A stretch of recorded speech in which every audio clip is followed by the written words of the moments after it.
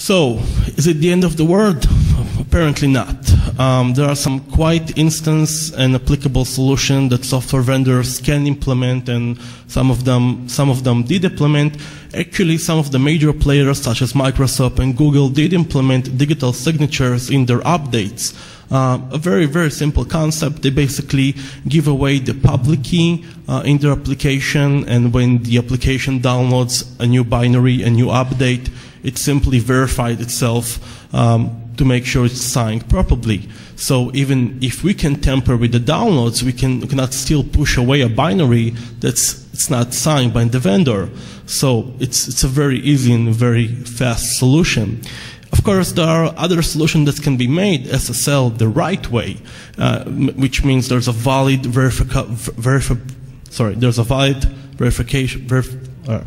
there's a valid certificate that's actually designed to be for that host name. Now, the SSL itself does not need to provide the entire binary transformation, because SSL can be only used to transfer the MD5 or the SHA-1 of the actual download. The download can take place on a clear HTTP. This way, even if we will hijack the session and will push away a different binary, the MD5 has already passed in a secure separate channel, so the application can confirm the MD5 does not match the actual download. So it's a resource consumptive way, but it's also applicable. Okay, so what's the future for EPON? What's the future for update attack? Well, we actually think the future is quite pink for these guys. First, some ideas for the next version. Playing with proprietary update data. Although we can always push an executable or a binary or a rootkit and make things interesting from there, we don't actually have to do it on this level. We can simply tamper with application-specific information. Now imagine an application such as a friendly firewall downloading a blacklist of IPs. If the black IPs file is not secured, I can tamper with it. I can actually give away IPs of an actual real site, such as Google, and make home firewalls block Google. But the most interesting thing that we saw, except again firewalls, snort, and etc., is antivirus rules. People tend to trust antivirus pop-up box, and they tend to believe that what they say is the truth. So we can actually make an antivirus attack legitimate application. We will just insert a bad signature, and the antivirus will just tell you that this application is no longer legitimate. We can make the antivirus actually come after itself. It will be quite interesting to see it fighting over its own protection and end up having broken DLLs. And we can also make the most funniest things in the world, basically make the antivirus protect the virus from others to be deleted. The hit and run mode is also very interesting. We've noticed that some of the application stores some sort of a history of successful updates. You can see there's a list of IPs and URLs. So I don't even actually have to walk you or stalk you all the way. It's good enough that we meet in the airport and I attack you. You just happen to checking for an update, your application, and bang, it's recorded my malicious website as a potential download site. You must be familiar with the option of download now, install later. This is exactly the case. You performed the download in an insecure network and you installed it later on in your house, but you're actually installing a malware. So it's the hit and run mode. But I think the most interesting thing that we came up with HIPON is that whatever HIPON does to you, to your application, to your laptop, you can do it to your friends and etc.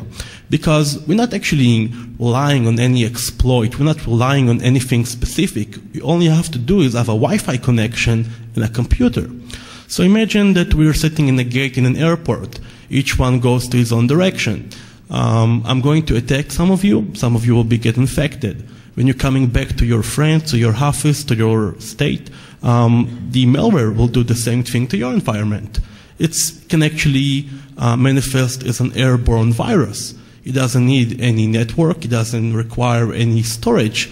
It simply propagates through searching updates in your area, and whatever it's recognized or whatever the update is something Hippo knows how to attack, it will attack and spread forward. So, how about that?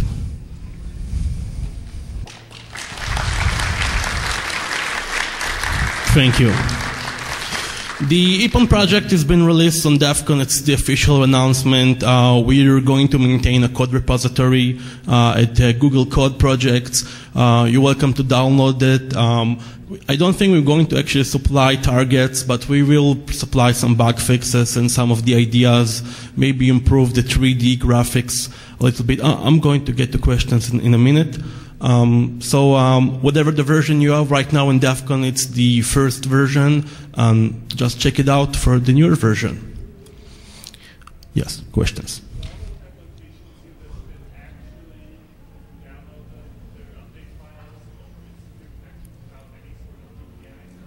Yes, we have over 100 different applications that we can take down in a minute. Again, from the vendor perspective, it's hard to tell them. It makes sense from them to make the update available on the website. So they actually rely on the infrastructure to be secure. They say, hey, your Bumblebee be in your office, in your home network, but in a public Wi-Fi such as an airport, McDonald's, coffee shop, they didn't think about that. So yes, most of the vendors didn't pursue further to embedded PKI. Oh, fuck you. Yeah. Any more relevant questions? Have you looked at Install Shield? Have we? No, don't think so. I've recommend looking at CD number 2008-1093. Install Shield will actually download the DB script from the website Chronicle. Oh, that's wonderful. Thank you very much. That's a free tip for you guys. Yes. Can you go back to the slide that shows where to download this? Shouldn't that be HTTPS? It should, yeah, I think. But as I said again, you guys have the real hard copy on your CDs, so no tampering with that.